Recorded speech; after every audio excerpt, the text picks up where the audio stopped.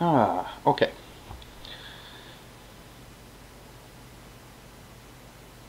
So this is my presentation that is being pre-recorded as the event has gone to be an online event. I'm going to be talking about HamBSD, which is a side project I've been working on, building an amateur packet radio stack for a BSD. In this case, it's built on top of OpenBSD. So my name is Ian. I'm known online as IRL, and my amateur radio call sign is Mike Mike 0 Romeo Oscar Romeo. I got my foundation license, which is the basic entry-level license for amateur radio in the UK, in March 2011. So it was a while ago now.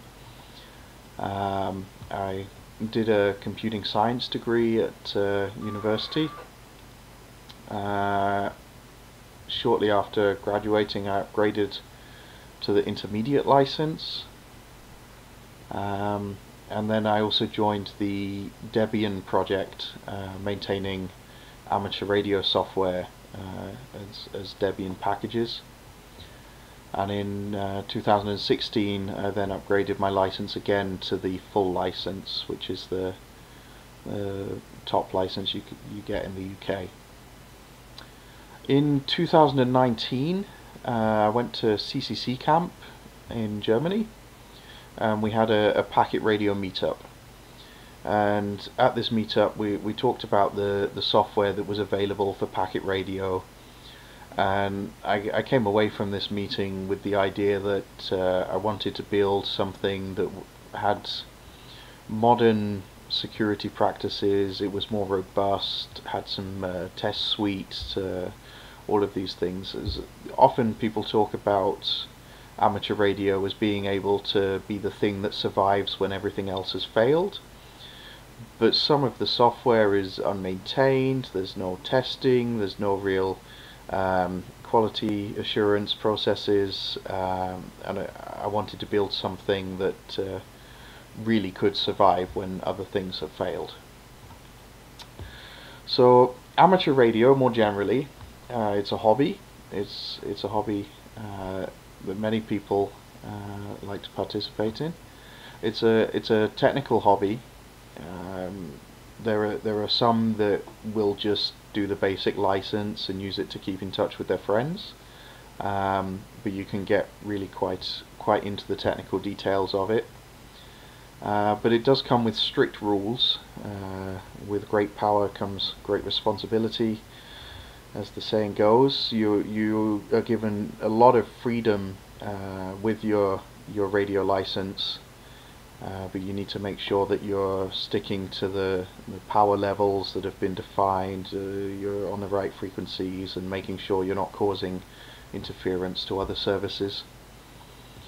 And to ensure that only those that are competent to make sure that they're following the rules are participating, it requires a license, and to get that license usually you do an examination. And it's fun. So there's a reason that people enter the hobby and continue to do so, and it's because it's enjoyable. So there's a number of areas that you can explore in amateur radio. There's antenna design, how electrons get converted into photons and are radiated from your station. You can look at electronics design. There's a lot of history that comes with amateur radio. So radio goes back before computing, it's very early, and lots of the concepts are still the same, so you can still play around with these old valve radios and be talking to someone who's on a modern set. You can use radio just for socializing or for recreation. If you're really into a particular area, you can try contesting. participating in radio sport. So the picture here, we've got people participating in a Morse contest. Amateur radio exists in space. The International Space Station carries a number of amateur radios.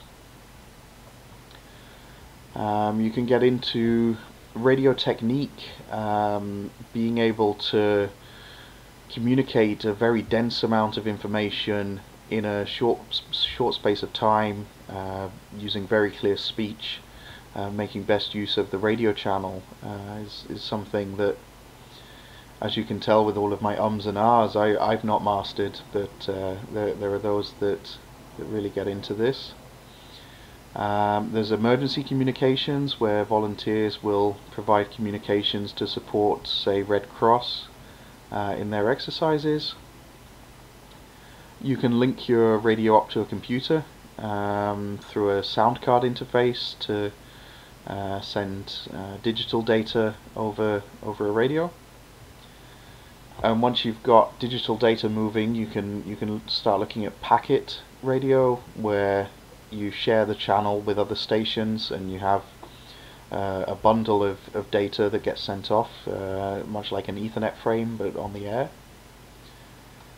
And then you can combine this with internetworking technologies. So here's a picture of a station that's got a number of microwave antennas linking together various sites. Security is a topic that comes up in this project, but it's important to remember that the threat model that you might have is not the same as the threat model that HamBSD has.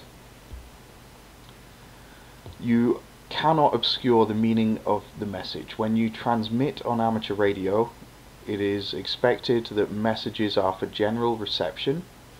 There is a part of the hobby known as a shortwave listener, where someone isn't licensed to transmit, but they enjoy receiving transmissions from all over, and they need to be able to identify the sender of the transmission. And we also are a self-policing hobby, so there is no regulator that is enforcing the rules as such. It's every radio amateur should be looking out for any spurious transmissions, interference being caused, and as part of that, you can't be obscuring the transmission, so that it makes it more difficult for that.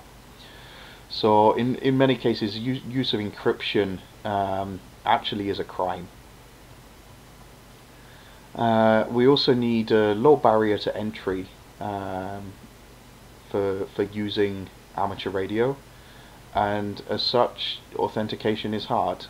Key management amongst, say, an enterprise is already a hard problem if you're distributing hardware tokens or even managing passwords. You need a system for that. And authentication of radio amateurs, where you've got this international community with no central authority, authentication is hard. And a lot of these networks are low bandwidth, high latency networks. So many of the mitigation techniques for denial of service attacks, for instance, where you just over provision your hardware so that it can eat the denial of service attack, aren't going to work. You're working on 1200 baud or 9600 baud links, and so being able to effectively filter packets where you're coming from a larger link onto a smaller link is important. In some cases it's not a deliberate denial of service attack, but you can accidentally denial of service attack yourself. If you have a microwave link and you fail over to a 1200 baud link, failing over, suddenly you're going to find that all of your flows fall apart. So okay, so the point here is that when I'm talking about security, I'm talking about a system that is robust, cannot be caused to trigger transmissions that would violate the license conditions, cannot be used to jam a frequency, for example. If you have a small station that's in range of a larger repeater. You don't want to let that small station use that larger repeater to then jam a wider area in an amplification attack. So these are the sorts of things that I'm talking about when I'm talking about security. The application that has seen probably the most use in recent years on amateur packet radio is APRS, which stands for Automatic Packet Reporting System. This is a real-time digital communications protocol for communicating information of immediate value to the local area, and it's similar in ways to Link 11 and Link 16 used by NATO, AIS used in sort of shipping, and ADSB used by aviation, and you have the ability to place objects onto a map and have a shared view of that map so that you can understand what's going on around you, if it's pedestrians or vehicles, if it's aid stations, shelters, these sorts of things, and you just have that shared view of the information in the local area. So here's an example of the map from Aberdeen in Scotland, and we can see here there's not actually that much going on. There's this is me in my house, a local gateway, there's another receiving gateway there, and we can see here is a local amateur who's out in his car, so we can see the GPS track there. And if we look at the comment there, we might be able to see a voice frequency that we can use to make contact with that station. So it's not limited to just this packet format. You can augment this information with other other modes. So if you wanted voice, or you wanted to send images, or even video transmissions, it's a way of having an overview of what's going on and the ways you can communicate. So a one-way tracker is the simplest system in APRS, where it's taking GPS data, converting it into a packet, and transmitting it on a prearranged frequency. In Europe, everyone is using 144.8 megahertz. In the US, it's different, and Australia is different. Different regions have different frequencies, but Europe is 144.8. And other amateurs can see where you are on that map. If you go a bit further, you can get a two-way tracker, and here we can see this is a Yaesu VX8 handheld radio, and there's GM4EMX again from the map, but now we see on this handheld battery-powered device it's received the packet, looked at my GPS location and given me a bearing and a distance, and again it's taking GPS data and sending that out again so that others can see me on the map. Just exchanging positions isn't super useful, so it's also got messaging support similar to SMS.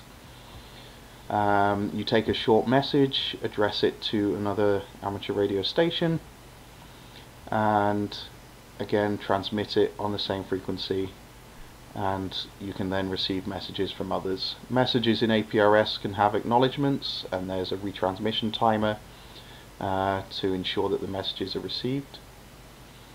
And you get two-way text messaging. So that covers the point-to-point case, but here we can see that we've got two stations, Alice and Bob, and the circle here shows the range of their transmission, and we see that Alice is just outside of Bob's range and Bob is just outside of Alice's range, but there is an area of overlap here. So if we add a third station say it's up a hill or it's got a particularly good antenna, this station can receive from both, and both Alice and Bob can hear this station. So we do what's called digipeating, which is kind of short for digital repeating, and it's reading the packet in and then repeating the packet back out on the same frequency. The interesting thing to note here is that a radio channel doesn't necessarily just mean the frequency that the radio is using. It's also related to the coverage area of the transmission. So while Alice is tuned to the same frequency as Dave and Bob, Bob is outside of Alice's channel, and Dave is in both Alice's and Bob's channel. So it's a bit of set theory going on. So that works for radio communication. But then if you get a bit further away, you can start bridging through the internet.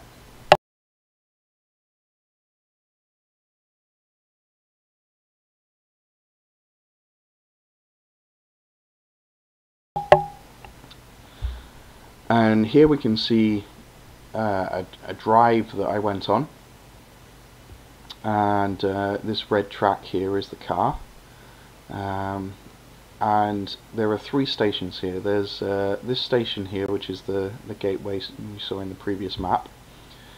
There's another gateway here and another one here, and we have an internet system that allows all of the packets heard on the radio to be collected up by database servers to give a global view of what's happening on the APRS network. So as I drive around, I go between these 3 gateways and then get the overview as if I'd received packets from all 3. On the drive, here's a picture of some sand dunes. So these are here at Balmedi, and this was part of a site of special scientific interest until Trump's golf course came along, and the environment was considered beyond hope of recovery, so the site of special scientific interest status was removed. But some of it's still very nice. Okay, so the software that exists. This is the map view from earlier. This is X software called Zastier. It runs on OpenBSD, runs on Linux.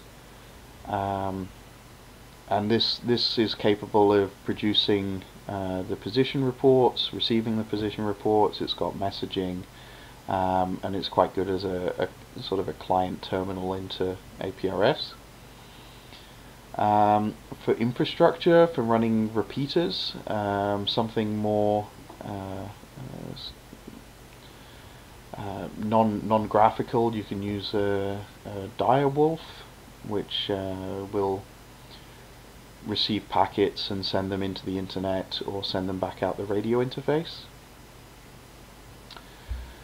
And I took a look one evening for 30 minutes just to see, are people keeping their software up to date, and it turns out no, they're not.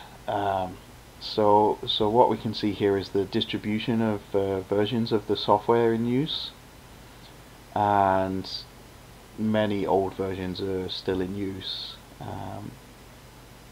and it seems that in amateur radio people will set a system up and then they won't maintain it. They will just leave it, and they say, well, it works, why do I need to change it? And again, with Direwolf, it's not as bad, but there are still a number of stations running older versions. So it's it's a little bit upsetting that people aren't maintaining these stations a bit better. That internet system, it's not really internet safe. It reminds me of SS7 or BGP, where originally it had no authentication built in, and it's just assumed that people that are connecting to it can be trusted. It generally passes on anything received, and the problem with this is that when you're running a gateway that can send packets from the internet through the radio onto the air, you have to be sure that that message has come from another radio amateur, otherwise you're breaching your license conditions. There's minimal filtering going on. Most of the filtering that happens is only to prevent loops in the system, to prevent a packet from going onto the radio, back into the internet, back onto the radio.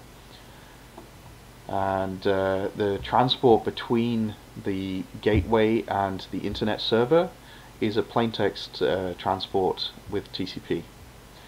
TLS is only supported on the time that I'm recording this. There are 2 servers. Neither of them have the correct name in the SSL certificates, and only one of them has a non-expired certificate. So I looked at the landscape of the software that's available, and I thought, okay, can I do better? And this is where HamBSD was born. So I'm building on OpenBSD, and OpenBSD was a fork of NetBSD in 1995, and since then it's tried to be secure by default, with an emphasis on code quality, and is known for its high quality documentation. And actually, for the high quality documentation, this has another side effect, because one of the goals for amateur radio is to progress education of science topics. So being able to develop on a system that's already got excellent documentation means that I can then write documentation about the things that I've added to it, and others can then come along, learn about the things that I'm adding to it, and also see what it's built on and have a really good understanding of the whole system. So the goals for HamBSD are to support what's known as TNC, Terminal Node Controller, which is a radio modem kind of. To support AX25, which is a link layer protocol used in amateur packet radio, and to support this APRS application, and to be compatible with the existing internet system. So starting off with the TNCs, you communicate with the TNC, and I've got a picture of one here. It's AEA PK88. This is quite old, and this you communicate with it over a serial line. So on the back here, it's got a 25 pin RS232, and I just plug that into a USB serial adapter, and you send packets to it and receive packets from it, and it's got a very simple framing protocol, so you know when the packet starts and when it ends. In this protocol, there's 4 special characters. There's the frame end character, and then the 3 characters here are only used to escape that frame end. So in the event that there's a frame end that occurs inside the data, you don't want it to accidentally terminate the packet there. So you would send frame escape, and then you send a transposed frame end. So you turn that 1 byte into 2 bytes. But then you have the problem of what happens if a frame escape occurs in the data. You don't want that to be accidentally interpreted as a frame escape, so you again convert frame escape into 2 bytes, and this time it's frame escape and then transposed frame escape. So if you want to read about the KISS TNC protocol, The full spec was presented here in 1987. The PK88 is sat here on top of TCP/IP Illustrated box set, and this has been my reference material for understanding the network stack, and it's surprising how little has changed. These books were based on the an early BSD network stack, and it's surprising how little has changed. So yeah, if we talked about that. The start of every frame there is one extra byte, which is the command byte, and the only one that's really important is the data command, which means here is some packet data. So in pseudocode, when we're sending a packet, you start off by putting out the frame end, and then put out the data command, and then we say, okay, for each byte in the packet data, if it's a frame end, we put out frame escape, transposed frame end. If it's frame escape, we put out frame escape and then transposed frame escape. Otherwise, just put the byte out, and once we've put all of the bytes out, frame end. Unfortunately, you can't write kernel modules in pseudocode, so we have to write it in C. And it's actually not that difficult to understand even when it's written in C. So start out putting the frame end character into the output queue, the command into the output queue, and then while we have data, we get the pointer to the start of that data.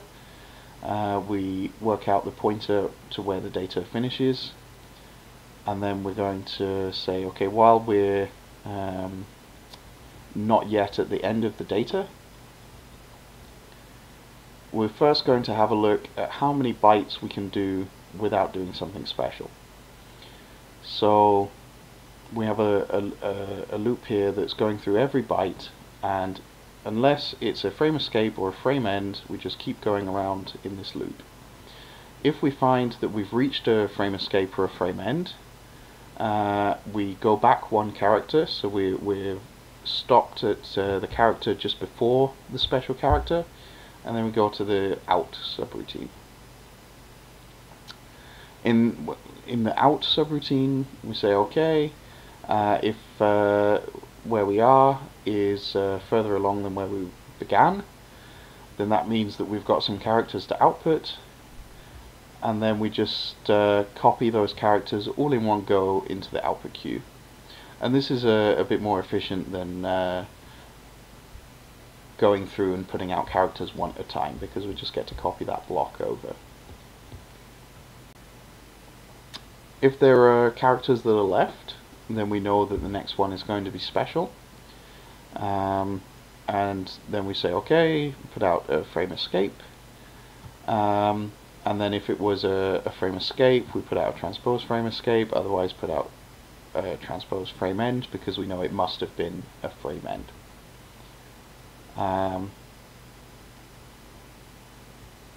Then we are adding 2 bytes to our statistics instead of just 1 byte, and then we say, okay, we're done with this block of data, and give me the next one. And that's it for sending frames. So that path is relatively simple. Receiving frames is slightly trickier, but it's not much trickier. You have to keep track of when a frame escape has come in, and then unescape it. What to do with the frames once you've got them? We put them into the kernel networking subsystem. So instead of having Ethernet frame handlers, we've now got AX25 frame handlers, and we need to have a network interface that uses this link layer. So we've got the KISS network interface,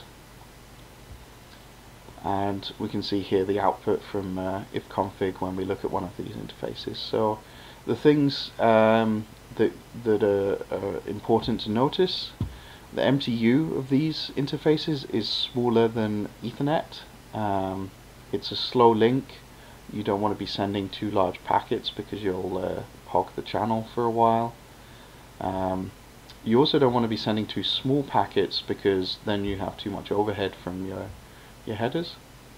And the link layer address, that's not looking like a MAC address because in AX25 we use radio call signs and then a number from 0 to 15 as the link layer address.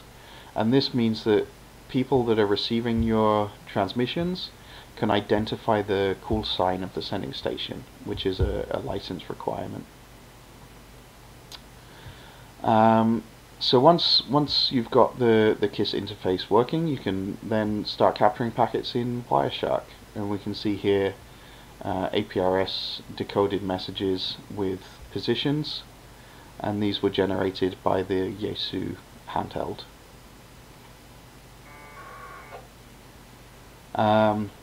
At this point I stopped doing kernel development and started looking at how to get packets into userspace. Later on I might go back and implement APRS sockets, but for now I'm just using the BPF. Reading from a file gives me packets that have matched the filter, and then if I write out to the file, it sends packets through the interface. So this allows me to start writing user space applications. And the first user space application that I started work on was APRSD that sends position reports. OpenBSD's already got GPS support from the NMEA line discipline. I think it was implemented for supporting NTP, but it does also give you your latitude and longitude in the sensors framework. APRSD is also in the future going to listen for reports and digipeat reports and essentially act as a standalone repeater to form part of an APRS infrastructure. So here we can see a position report that was submitted into the Internet Database Server. You can't see much behind the report, it's all blue, and that's because I had confused positive and negative for east and west. So this position report appeared in the sea, in a mirror image of where it was meant to be. The configuration file is quite simple. You configure a beacon, you say it's a position beacon, you tell it the name of the sensor, which in most cases is NMEA0. You can also hard code latitude and longitude, and for a fixed station it's preferable to hard code it because the GPS position can jump about and give the impression that a station is moving. Although if you're worried that your station might move and you want to keep track of that, maybe you still use GPS. And then to set it off, you just give it the interface that you want to transmit on, and start it as a RC-CTL service. So APRSD sits here in the middle and can facilitate communication between Alice and Bob, and Alice and Bob can both learn of APRSD's existence by receiving the position reports. The digipeating is going to have some filtering that's specified in the configuration file, but exactly how this looks is still something that I need to work out. For connecting to the internet server, I've been looking at creating a TAP network interface. AX tap, which behaves very similar to Ethernet tap interface, except that it's using the AX25 functions instead of the Ethernet functions. APRS ISD will create a TCP connection to APRS IS, which is the internet service. And recently I implemented support for connecting with TLS client certificates. So it's possible to have now a strong authentication, although the servers have not deployed this as widely as would be hoped. Applications can feed packets through the AXTAP interface, and APRS ISD acts as a VPN server in that it encapsulates those packets and sends them off somewhere else. And here's kind of how the stack looks. So to act as a gateway, the terminal node controller receives packets from the radio, passes them into the KISS interface. It used to be called AX-KISS, but I notice I've not updated this this diagram. I used to have a separate line discipline and interface, but I've combined those now. BPF listens on that interface and gives the packets to APRSD, which then repeats them via BPF into the TAP interface, which is then going into APRS ISD, and then that goes out to the internet to the internet service. I will say actually it was very easy to add TLS support with client certificates using the new libTLS API in LibreSSL. So I was pleasantly surprised by that. So the next goals is to keep working on using HamBSD to support infrastructure. So there are 2 stations licensed to run unattended in Aberdeen. One of them is an RF only digipeater, the other one is a digipeater with a 2-way internet gateway, and I'd like to move both of these systems onto HamBSD and really start dog fooding this. I want to be recording station reports and add a database server to HamBSD. I want to have privilege separation for passing of packets. AX25 has a variable length header, and you don't know where anything is until you have passed the whole header, which is a bit upsetting.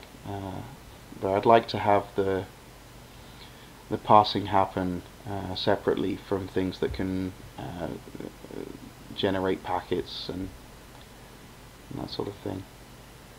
And there's also room for innovation. All of these standards have grown organically, and they continue to grow, and while there are formal specifications for parts of the protocols, other parts are quite vaguely defined,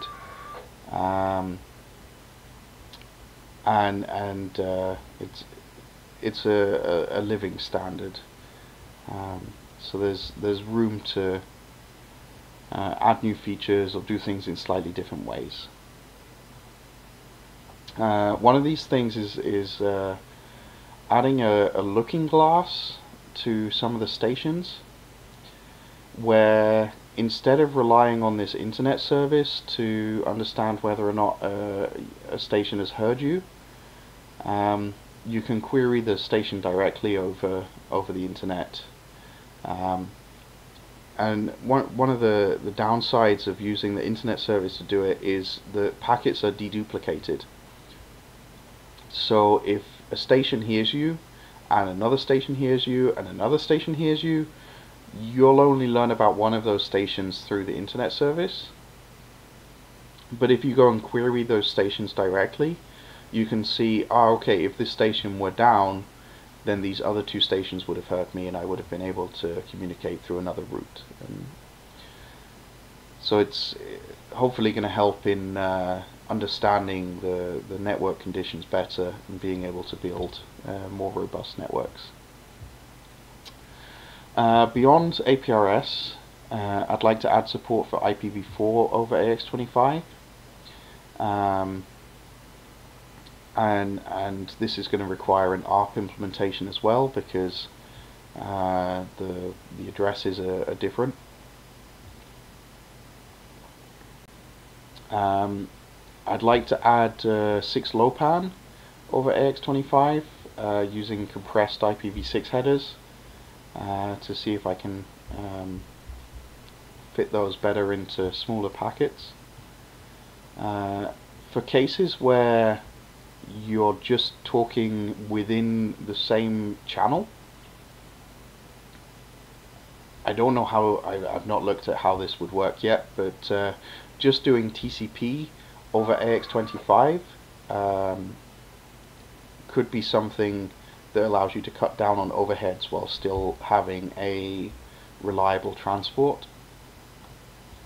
I'd like to bridge these networks with amateur Wi-Fi networks. There's a lot of amateur microwave going on, and I know that there are cards that have support in OpenBSD that can have their frequencies changed to operate in the amateur bands. This one's just for the buzzword bingo, but amateur LoRaWAN could be something to take a look at, and amateur pages for when your system is broken and you need to wake up the sysadmin. We can use POC/SAG to send notifications, and working with amateur satellites and improving the support for those. Both APRS and AX25 can be used with various amateur satellites. If you want to help the project, I've got a Patreon that I'm trying to cover some of the expenses. The hardware for this is not cheap. You can also donate hardware directly. I've got a list on the website I just updated yesterday with hardware that would be useful. And if you want to come and hang out in IRC, then we've got an IRC channel, and I'm happy to answer any questions there. If you're watching this on a recording later and you have questions, do come along and ask there. So I'm just going to do a very quick demo, and hopefully it's working, and it's not going to be too complicated, but I just want to look at connecting a TNC as a network interface and just dumping some packets to show kind of the workflow of how this fits together. So starting off, creating a KISS interface,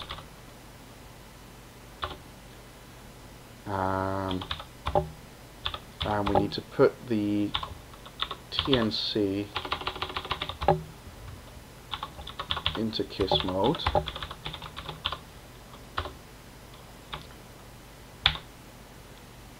Okay, so this is the TNC, and it's got a sort of command line driven interface. So turn off the monitor and turn on KISS mode.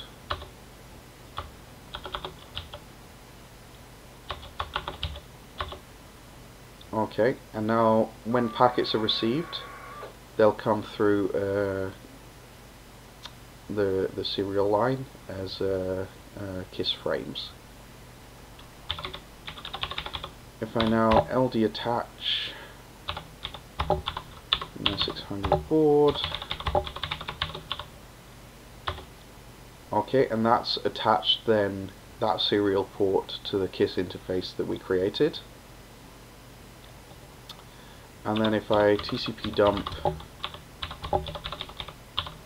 on that interface, and if everything is working and I send a packet now,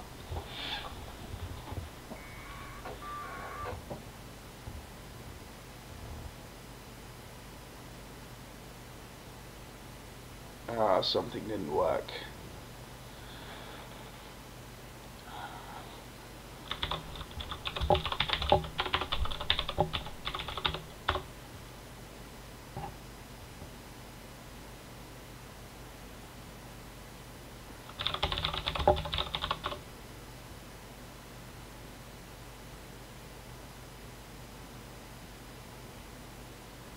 It's a pre-recorded talk and the demo is still going wrong.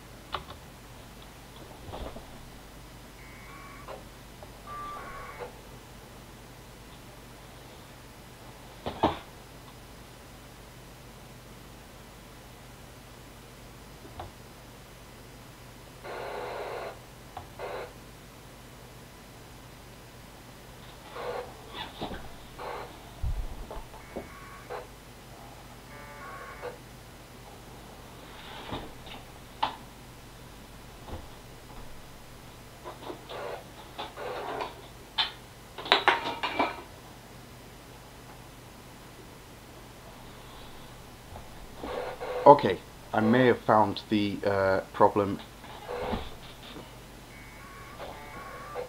Yeah, the problem was that the radio was not plugged into the TNC.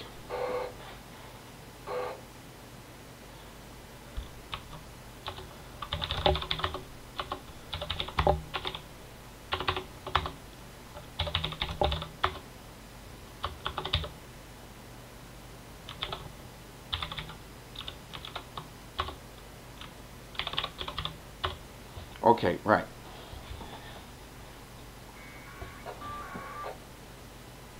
And there we go. It's decoding the header of the packet, and we can see that the packets have come in. So MMOROR is my call sign, and we can see here this is an encoding of the location. APRS abuses the destination field to squeeze in more information into shorter packets. And we can see MB7 UAR is the call sign of the digipeater here. So that's a packet was transmitted by my handheld, repeated by the digipeater, and then we've received that repeated packet here decoded by TCP dump. A future goal is going to be to extend this TCP dump dissector to get the latitude and longitude and comment information out. But that's for the future. So there's just a quick demo, and we'll pretend it worked the first time, or maybe the BSDCan people can edit this such that it appeared that it worked the first time. So if you have any questions and you're watching this as a recorded talk, come and hang out on the IRC. Otherwise, thanks for listening, and I believe I will have a Q&A session now. or maybe I won't, depending on the timing of the talk and the time zone for me. But yeah, thanks very much.